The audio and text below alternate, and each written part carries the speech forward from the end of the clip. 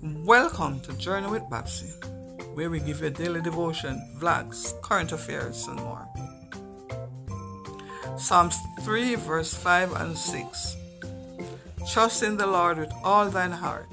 Lean not unto thine own understanding.